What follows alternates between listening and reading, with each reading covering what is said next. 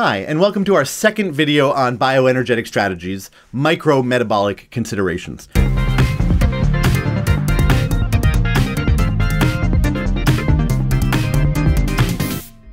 This is a dumpster fire, and you are not a dumpster fire. That is what we're going to look at in this video. How come you are not a disorganized, flaming dumpster fire? The question that we're going to answer in this video is, how do living systems use energy? Which was the question that we answered in our macro strategy video as well. This is going to focus on the fine details at the cellular level. In this video, we're going to talk about sequential metabolism. We're going to talk about the role that electron shuttles play in cellular metabolism. And we're going to talk about the process of chemiosmosis. Let's start by talking about fire. Fire is an example of combustion.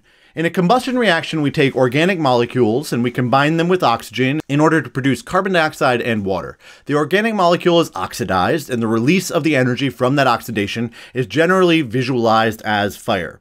This is an exergonic process and is what happens whenever a house or a dumpster burns down. It also happens to be what happens inside of biological systems whenever they get energy from food. Respiration reactions are combustion reactions, but cells don't burst into flames. Why is that? The answer is because cellular metabolism is sequential and controlled. This is a relatively detailed map of metabolic pathways in a typical eukaryotic cell. The blue labels in this map are enzymes.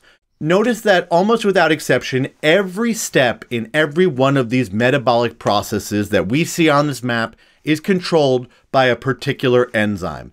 Rather than releasing all of the energy stored inside of food molecules at once, the energy is released in small amounts sequentially through a series of enzyme-mediated or enzyme-controlled reactions. In metabolic reactions, this is accomplished through the use of molecules that serve as electron shuttles. During a fire-releasing combustion reaction, the energy that comes from the oxidation of the molecule, or the removal of its electrons, is released into the environment. Rather than directly transferring the electrons from the molecules that are being oxidized, the food molecules, to the molecules that will ultimately be reduced, what we call the terminal electron acceptor, things like oxygen in the case of aerobic cellular respiration, biological systems work by taking the electrons from the molecules that are being oxidized and temporarily storing them inside of intermediary molecules. An example of which is shown here in this diagram. This is nicotinamide adenine dinucleotide, or what we would call NAD+. This is the oxidized form of the molecule. There are two forms of every electron shuttle. The oxidized form will accept electrons from another molecule and be converted into the reduced form. In order to see this happen, let's focus on this region of the molecule here, as it's the only part that undergoes the oxidation or reduction.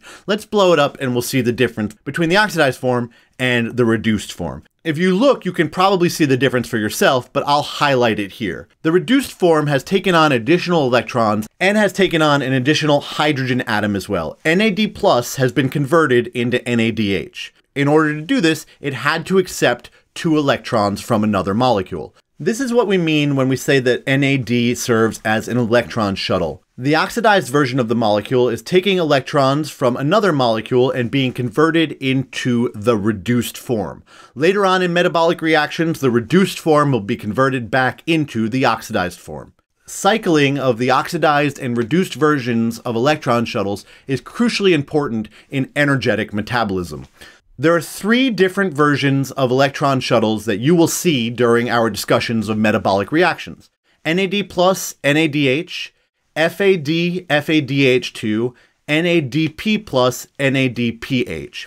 Each of these molecules serves as an electron shuttle in different reactions, and each one will gain electrons to be reduced and then give up those electrons to be oxidized back to the form in which it started. For the rest of the videos in this unit, I'm going to represent these molecules graphically rather than paying attention to their specific chemistry. As an example, here are the graphics that I'll use for NAD+ and NADH. We don't need to focus on the specific locations of the electrons. We only need to focus on the 2 different forms of any electron shuttles that we see during our discussions. The final widely distributed bioenergetic mechanism that we see in use by cells is chemiosmosis. Chemiosmosis is a means by which cells use a membrane to separate different regions of the cellular space in order to generate a lot of ATP. This requires a series of proteins referred to as an electron transport chain, as well as another protein known as ATP synthase. In order for chemiosmosis to work, a proton gradient has to be established across this membrane. Protons are highly charged molecules that cannot move through the phospholipid bilayer. So while diffusion would generally drive the protons from the region of high concentration back to the region of low concentration to a state of equilibrium across the membrane, the chemistry of the protons is such that they cannot do this by interacting with the phospholipid bilayer directly. The proton gradient is maintained through the action of the electron transport chain. Electron carriers, like NADH for instance, will deposit electrons and return to their oxidized forms by feeding electrons into the proteins that make up the electron transport chain, where they will eventually be used to reduce some sort of terminal electron acceptor, a molecule that will grab those electrons and won't let them go again. The proteins in the electron transport chain are specialized pump proteins that use the free energy that's released by the flow of electrons through the chain to move protons from one side of the membrane to the other side of the membrane, which is where the proton gradient comes from. As we discussed, the chemistry of protons is such that protons cannot move through the phospholipid bilayer. The only way that protons can go through the membrane is to go through the ATP synthase protein. ATP synthase allows protons to move through the membrane and uses the free energy that's produced from that movement to drive the production of ATP. This process of chemiosmosis is a widely distributed means of ATP production that we see in many different types of cells, including all eukaryotic cells in the mitochondria and chloroplasts of those cells, and in many different types of prokaryotic cells as well, which makes perfect sense given the endosymbiotic origin of mitochondria and chloroplasts. All you need for chemiosmosis is a membrane, an electron transport chain, ATP synthase, and the ability to isolate protons on either side of the membrane, and you can produce ATP through chemiosmosis. Of course, why do we need so much ATP?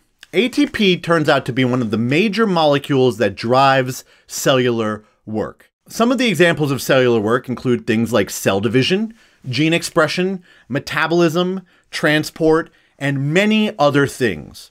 Anytime cells need to move molecules around or do things involving molecules, almost without exception, they are using ATP to carry out that cellular work. It's an incredibly important molecule for the metabolism of all cells on the planet, and the major metabolic processes, respiration and photosynthesis, exist in order to take energy in other forms and store it in the chemical bonds that hold ATP together. Thanks so much for watching our video on micrometabolic strategies. Make sure you can do the following things here at the end. Make sure that you can explain why metabolism needs to be controlled by cells so that cells don't burst into flames. Make sure that you can describe the role of electron shuttles in metabolic pathways. Make sure that you can explain how chemiosmosis works to produce ATP. And make sure that you have some understanding of the biological purpose of ATP molecules. If you can do those things, you're doing great. If not, that's okay too. Take a moment and write down any questions that you have so that you can get the answers that you need. Thanks again for watching this video. I really appreciate it. Have a great day.